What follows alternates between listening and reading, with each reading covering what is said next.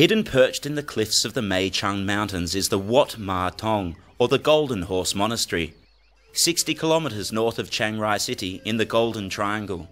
The story of this temple touches on a man's spiritual strength, willingness for compassion, and his fight for the peoples of the region. The Golden Horse Monastery is only 40 minutes away from the city centre of Chiang Rai. As a Buddhist city, it's very common to see monks collecting alms early in the morning. But what makes this temple so unique and so characteristic is that they collect it by horseback.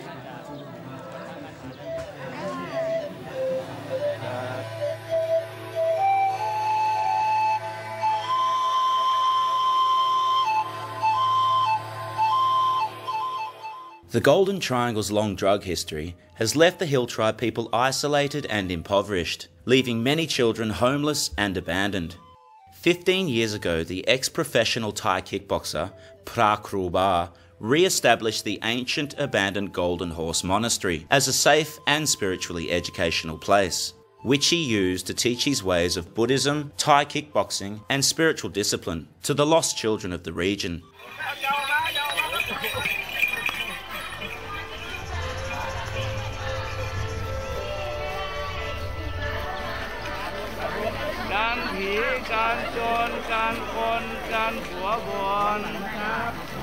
It's packed.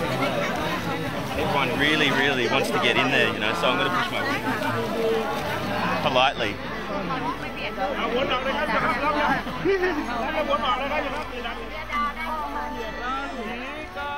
At that time, the temple was donated some horses to take care of, which made it easier for him to spread the word of Dharma through the villages. Soon the horses became part of everyday life at the monastery, giving the children extra responsibility and the opportunity to learn the spiritual bond between animals and humans.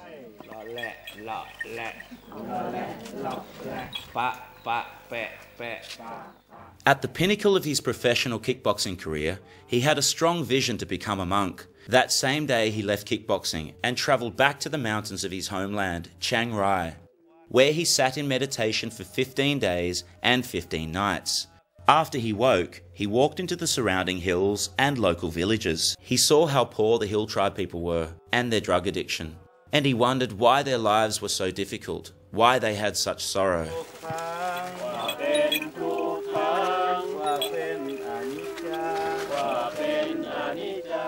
The monk's unique way of teaching has become very popular, with more and more people coming to learn from him.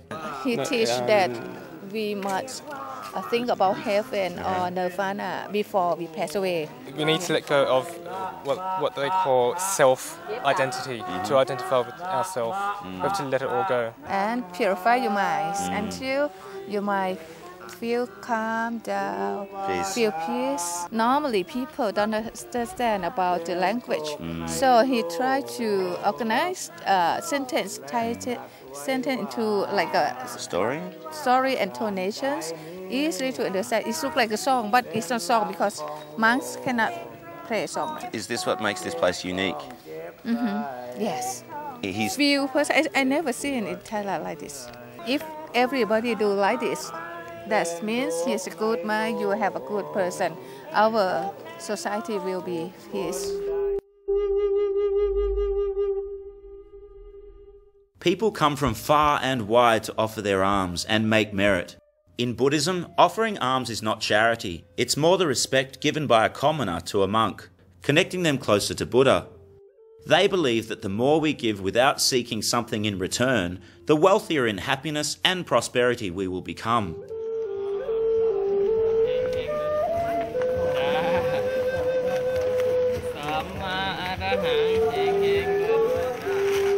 Buddhist rituals and practices vary from place to place. The meaning of the rituals are to aid in the journey to enlightenment and express physically their respect and blessings for themselves and others.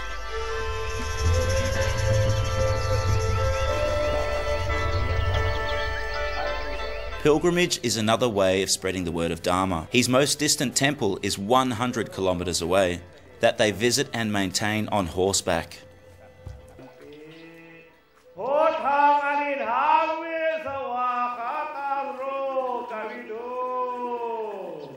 The monks' plight to bring strength of faith and happiness back to the villages and hill communities have met with many challenges and dangers. Until recently, the border region was under control of a Burmese drug baron, making Kruba's work here very difficult and dangerous.